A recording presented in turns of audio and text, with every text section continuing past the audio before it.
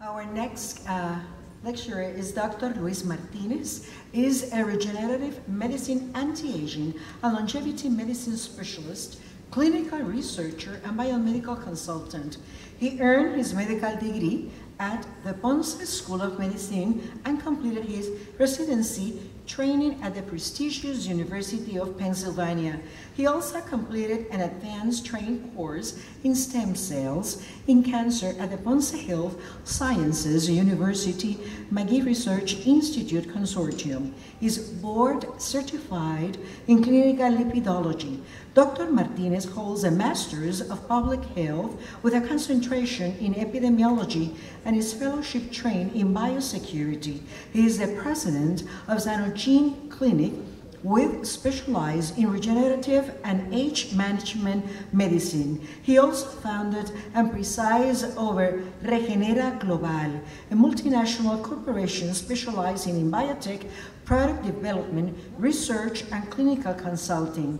Dr. Martinez is also co-founder of the Clinical Peptide Society, a United States-based organization aimed at educating physicians and advancing the use of peptide therapeutics. Alongside with the Age Management Medicine Group, he and his colleague have developed the world's first peptide certification program and have so far trained and educated hundreds of physicians. He is also the founder of the Xenotherapeutic Network, which focuses on the clinical applications of senolytics and xenotherapeutics in general.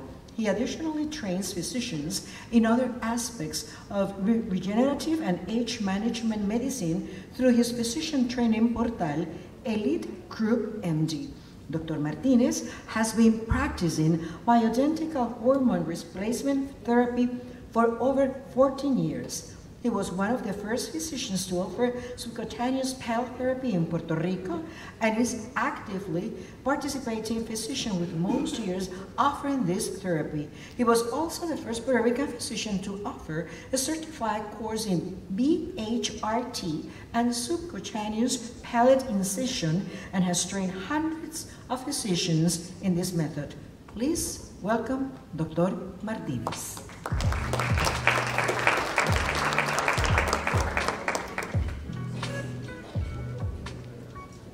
Thank you. Before we start with the plasmapheresis, plasma dilution therapy, just a quick note. It's very interesting what Dr. Ruiz was talking about, because in BHRT, you know, there's a lot of different ways or approaches that practitioners have. And usually in these events, and it happens a lot in the States, there's, you know, a bit of an exchange. Different practitioners have different models of therapy. So it's very interesting. I think at some point, not today, but some other day, some other event, we can have like a mini symposium on BHRT and just have everyone present, because it's a very wonderful field and it's full of different options. So having said that, I'm going to start today talking about something relatively new as it relates to aging, and it's something that really, you know, I'm very passionate about, because what I was talking this morning when I gave the welcome reception, that there's so much to anti-aging and longevity medicine that goes just beyond, you know, beyond the nutrition or the hormones. Those are the fundamentals, but we're doing so many new things that I think are you guys should know about. So I'm going to be talking about plasma dilution therapy as a clinical treatment for age-related diseases. So the objectives, we want to discuss, first of all, the history of blood-based therapies for rejuvenation purposes. We want to detail the effects of parabiosis, what is that, describe options, plasma-based options of the blood-based treatments, identify what plasma dilution is, and how it can impact aging and age-related diseases, and present a framework for incorporating this into longevity medicine, anti-aging medicine, etc. So, blood rejuvenation. Blood rejuvenation, it's not a new concept. We know that, you know, historically, mythologically, we have this concept of the vampires. We have this concept of using blood to achieve youth. So it's, you know, it's something that some people might think, oh, this is crazy, you know, right? But it's not crazy. There's actually science behind that. So, and we have a long tradition with blood as that possibility.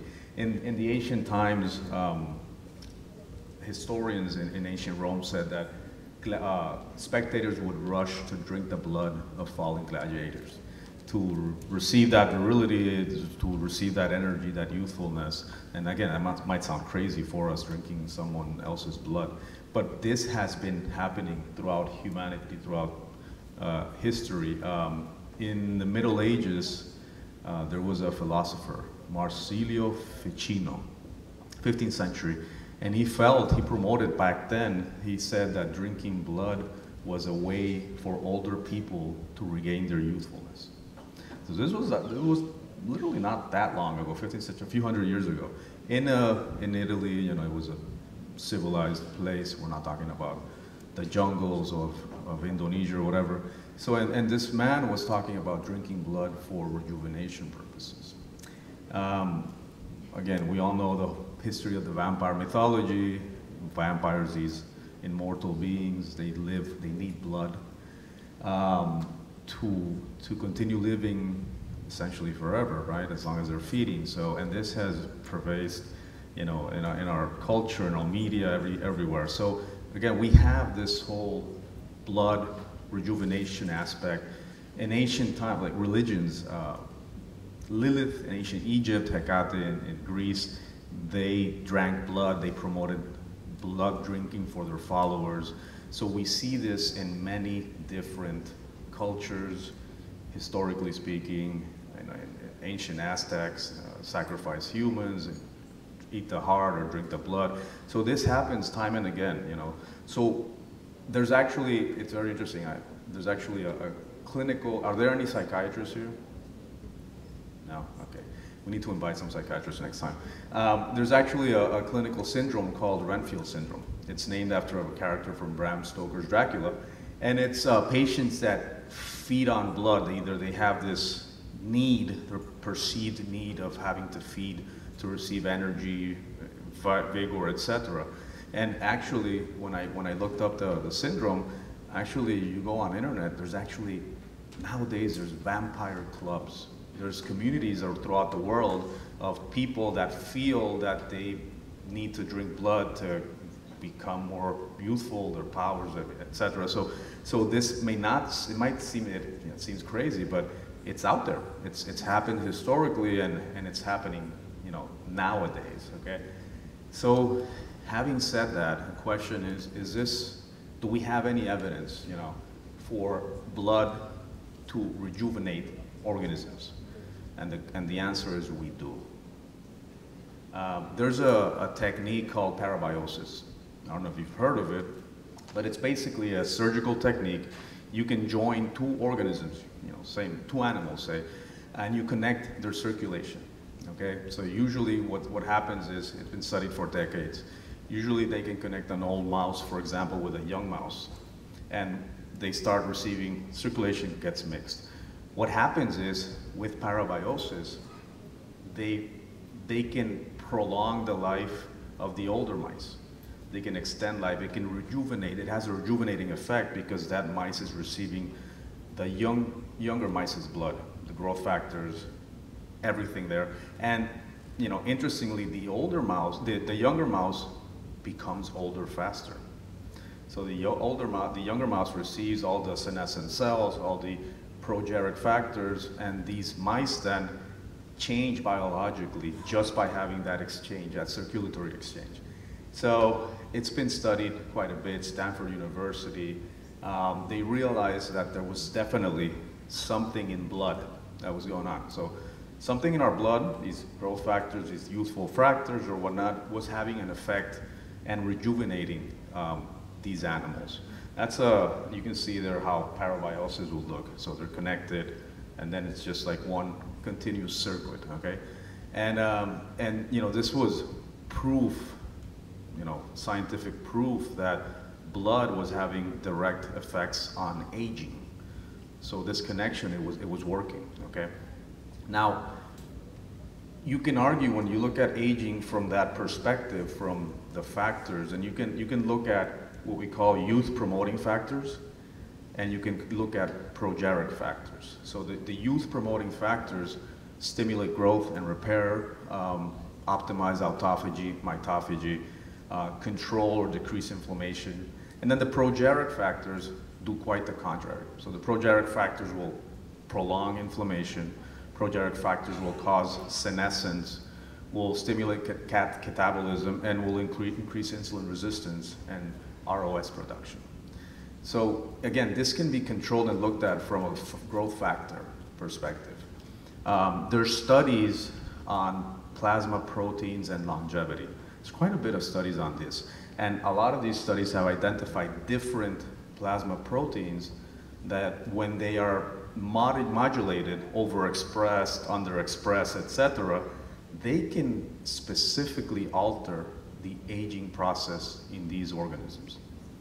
So, and there's many of these proteins, so it's not just one. So we're seeing how the whole concept of what we have in our bloodstream is starting to affect and control how we age. Obviously, if we were to talk about, hey, you know, what can we do? I mean, so we know parabiosis works. It can make people young. It can make animals younger. Obviously, we can't do this clinically. We can't connect to people and have one of them receive youthful factors that way.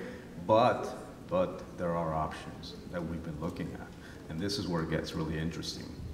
So we can't do that. We can't connect people. We can't do the Frankenstein-based approaches. But now we start looking at plasma-based therapies. So, you know, if the growth factors, if the proteins are in our plasma, what can we do to really start changing the clock, the aging clock, with these therapies? Now, plasma-based therapies have shown equal in basic science studies, animal studies, lab studies. Plasma-based therapies have shown equal or better effects than the actual blood-based therapies. So you had the parabiosis model, but when we were just doing plasma-based therapies, that was working quite well. And then from there, we're going to go from plasma-based into what I'll take you into plasma dilution, but there's different types of concepts in plasma-based therapies. So we have therapeutic plasma exchange, TPE, that's the main point of this talk. Neutral plasma exchange, where it's a type of TPE, but you replace patients' plasma with saline albumin. You have the possibility of plasma fraction infusions. These are particular subsets of plasma proteins that could be infused back to achieve a therapeutic benefit. And then you have, and this last one is quite a bit still experimental, but you have chronokine mimetics antagonists. So these are specific growth factors or modulators that could be infused into an organism to modulate aging, okay? We're gonna be focusing on therapeutic plasma exchange, or also neutral plasma exchange in this manner. So when you look at therapeutic plasma exchange, you can look at different aspects. Either infusion treatments, if we were to actually replace with donor plasma, fresh frozen plasma, or you can look at dilution treatments. So dilution treatments, we're just taking away, we're not adding anything else. We're just removing waste products, dysfunctional proteins, and allowing the body to sort of use that to repair, regenerate.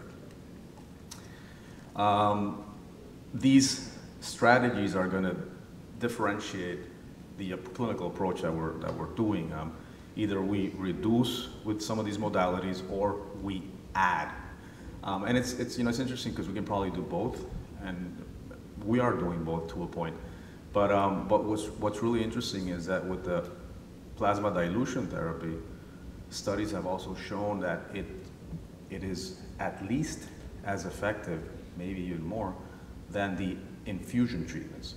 Because when this whole thing with blood and rejuvenation, growth factors, plasma, etc. started, some companies, biotech companies, some labs, etc., have been looking at young donor plasma infusions. Some of you may have heard of it. There was actually a few companies out there that are researching that. There was a company a few years ago, biotech, called Ambrosia Therapeutics. I spoke with the president a few times, and Ambrosia was doing patient-funded studies using young donor plasma to treat older patients, especially older patients with Alzheimer's. So that was an additive treatment, but you know, there's some issues there with the fresh frozen with the plasma, and there were some issues with FDA in terms of addressing this as an aging strategy. So, but it's still an option. It's still some, you know, universities and companies are researching it, but we're shifting towards this therapeutic plasma exchange as a neutral dilution, where we're just taking away from the organism to allow repair rejuvenation. And again, there's you know, quite a few studies. I can send them to you. This was a study using just saline albumin exchange, and they saw rejuvenation equal or better in animals. Some of the things in the animal studies that have been seen with this exchange, for example, enhanced muscle repair, enhanced increase in neurogenesis, improvements in fatty liver fibrosis. There's actually many studies on therapeutic plasma exchange. It's, you know, it's an approved therapy for autoimmune diseases, certain cancers, but there's also a lot of studies on different conditions. And now, obviously, we're getting into the whole, let's use it for aging purposes. So some of the proteins that have been shown to be modulated by therapeutic plasma exchange or plasma dilution, some of them are EPO, platelet factor 4, fractalkine, GDF, growth factors, IGF, and all of these different proteins are involved in different aspects, neurogenesis, neuroprotection, homeostasis, etc. So again, we know that doing these treatments, we're modulating a lot of these proteins. Also, there's studies on how the plasma dilution affects senescent cells. I'm going to have another talk. The last talk of the day is I'm going to talk about xenotherapeutics, if you guys are still awake. And we're going to be talking about that, but there's studies on plasma dilution and SP-Gal staining, so there's decreases in senescent cells with patients that undergo plasma dilution therapy. Now let's look at clinical studies, okay? So like I said, this therapy has decades of use, FDA approval for many conditions, autoimmune mostly. But again, the studies have been shifting towards the use of plasma dilution for actual aging purposes. And one of the big studies that we have on that end is the Alzheimer's studies. So some big companies in the field have gone into using therapeutic plasma exchange for Alzheimer's with positive results published. Now, these are just, like I said, historically, the different conditions that have official recognition where therapeutic plasmapheresis can be used. So you have multiple autoimmune diseases, GVS, myasthenia, you have MS, you have some different renal complications, hematological. So there's many diseases that currently have an indication where plasmapheresis can be used. And again, what's good about this is that it gives us at least a significant reassurance about the safety of these therapies and the use. So, I mean, obviously, you know, historically, thousands and thousands of patients have been treated with a therapeutic plasma exchange. Now, let's go into the actual Alzheimer's studies. One of the studies called the AMBAR study, it's Alzheimer's management by albumin replacement, AMBAR. So that was a study, 347 participants randomized to receive either the plasma exchange or sham. They did cognitive testing, baseline, 2, 6, 9, 12 months. And they looked at different parameters, language fluency, processing speeds, short-term memory, etc.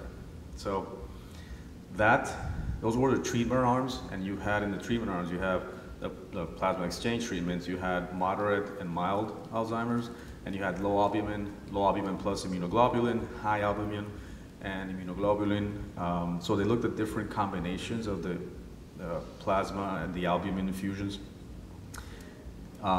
Basically, the studies showed statistically significant improvements across different parameters, processing speed, language fluency, quality of life. All of this in these patients improved, especially with the higher albumin immunoglobulin doses, okay? And again, this achieved statistical significance. Verbal fluency was improved, quality of life changes. These patients, the results of these patients, the treatment with plasmapheresis, plasma exchange, The albumin treatments slowed the cognitive decline, functional and global assessments were improved also. Short-term variable memory improved, and like I said, the maximal results were noted with the albumin immunoglobulin group. But even with the albumin group only, there were improvements. Treatment was very safe, well tolerated. For the Alzheimer's patients, and in this case, the challenge would be the frequency of administration. So initially it was every few weeks, then they did monthly infusions. So I mean, it is a process, definitely. Although we're not looking at the same process for aging in terms of frequency of what we're going to do. These are specific disease states that have been treated with this. So if, incorporating plasma dilution therapy, clinically speaking, this is something that I'm currently doing. So, we do here in Puerto Rico, also in Florida. So we have the device, we're receiving patients for the plasma exchange. The pros, the good thing is relatively, it's a safe procedure. It's a very safe procedure, and we have a lot of data. There's no regulatory issues because these are FDA-approved devices. We are doing, you can call it off-label indications, but that's perfectly fine. We do off-label in the practice of medicine all the time. The available clinical data shows or favors it can benefit certain populations. And the in vitro and the animal studies have shown even a lot more improvements aging-wise. So we're looking at, when we're doing these treatments, we're assessing epigenetic aging, biological parameters, and we should be able to, within the next year, publish data on what we've seen with our patients, okay? And this addresses, again, multiple aspects of the concept of the process of aging here. Now, the cons of having this or offering this in an office, one, it obviously requires special equipment, special training. It's an expensive piece of equipment, so it adds investment. We still don't have optimal, so this is part of it, and it's something we tell patients. We don't have optimal protocols. We don't know exactly which would be the best protocol specifically for aging. Do we need to do this quarterly, twice a year, or yearly? I mean, we have an idea, and that's what we discuss with patients, and that's why we measure pre and post lab work to decide on, best targets there. But it's still not completely defined. And I know that, as with a lot of things for us as physicians, we are uncomfortable with uncertainty. We want everything to be textbook explained and just digested, so that can be a challenge.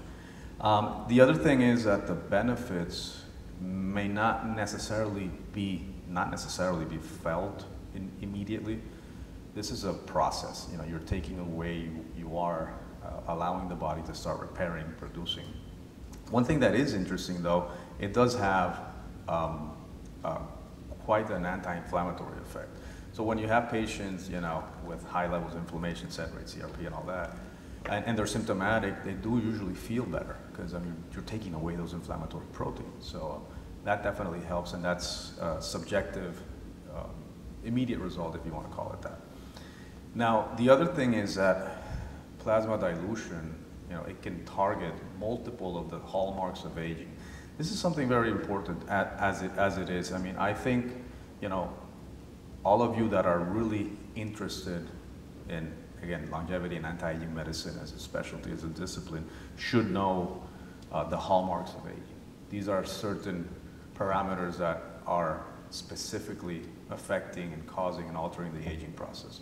And when we talk about the hallmarks of aging, we're looking at stem cell exhaustion, genomic instability, cellular senescence, altered cellular communication, mitochondrial dysfunction, loss of proteostasis, epigenetic alterations, telomere attrition, and deregulated nutrient sensing. Because all of these parameters are things that we need to look at when we're evaluating patients for longevity purposes. And some of the things some of you might already be doing, maybe, I don't know, maybe some of you are already measuring telomere length. We have a lab here that offers telomere testing. Some of you may be ordering telomere length for your patients. That's definitely looking at one of the hallmarks, telomere attrition. And if length is affected, and there's certain things we can do to address that, some of you may be doing some cellular senescence testing, and so on and so forth. So we have different points here that can serve as a guide when we're looking at addressing patient-specific treatments. Like I said, additional benefits from this plasma dilution are impacting directly cellular senescence. So we're eliminating a lot of these old cells, and we're allowing the body to repair, recover. So that's definitely something that is a benefit. Some of the observations we have seen, and it's also published, normalization of CD4, CD8 ratios. And we look at that CD4, CD8 ratio as a marker of senescence, immunosenescence. So we see normalizations there, modulation of Th1, Th2, that also needs to be balanced. I was talking here about the inflammation. Some studies have shown even one treatment, even one plasma dilution treatment can reduce inflammatory markers for many months. So that's why, again, when we're looking at incorporating this as an aging strategy or anti-aging strategy, this has shown with one treatment sustained benefits.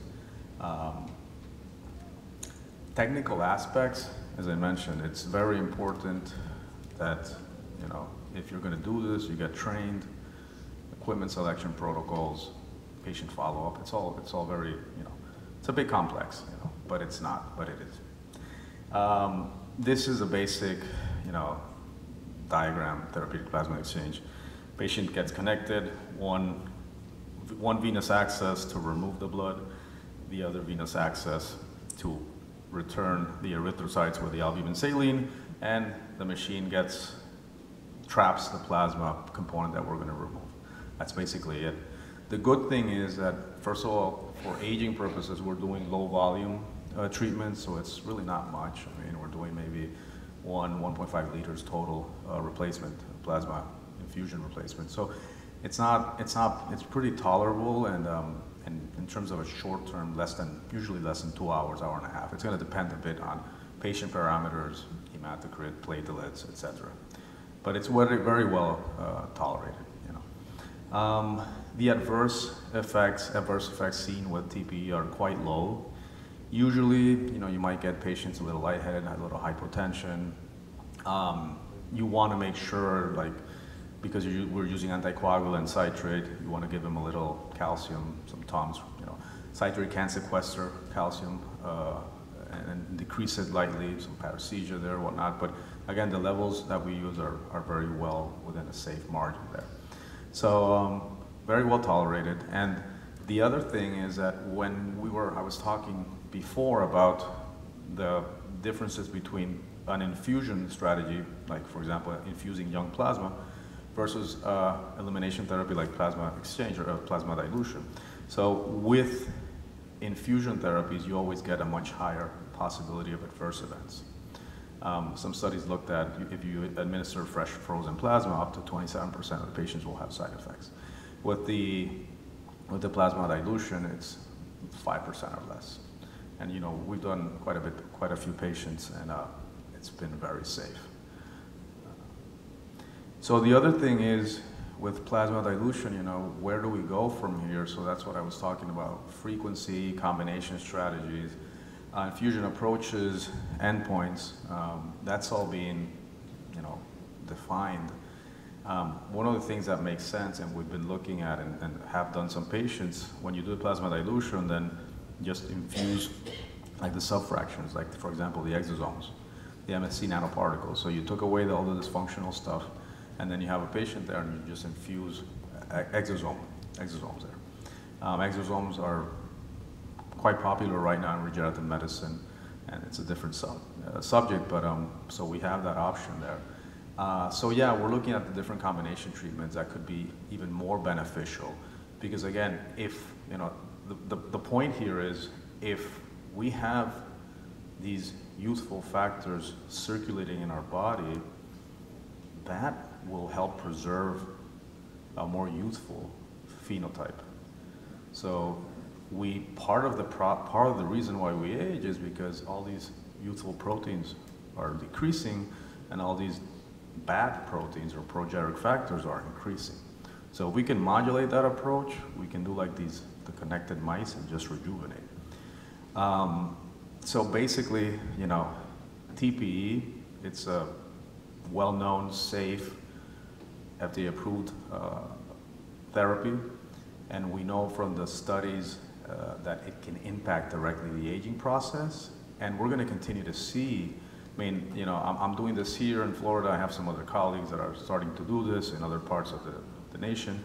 Everyone's getting into it, publishing. There's some, Stanford is doing some clinical trials with it for aging, and some other universities. So we're going to see a lot more about this. And, you know, I think probably it will eventually become one of the gold standard in terms of therapeutic interventions to address aging. And by the way, just as a quick side note, I think I have time, I spoke pretty fast. A quick side note, we're not that far from, you know, officially, and I say officially because I think anyone that's in anti-aging medicine recognizes that aging is a disease, but we're not that far from officially, from a regulatory perspective, actually recognizing aging as a disease. You know, there's a trial, I think I talk about it in the other talk, TAME trial, which is starting to look at metformin for aging purposes and whatnot. So maybe some of you have heard of it. So, you know, that trial, when that trial ends, if the results are are good, we might eventually see a regulatory indication for using something like metformin, something so that we know and we use to address age-related complications.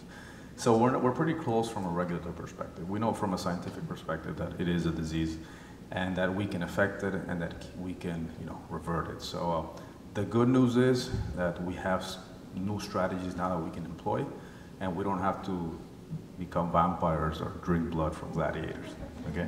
So I'll leave you with that, and if you have any questions, I'm happy to address them.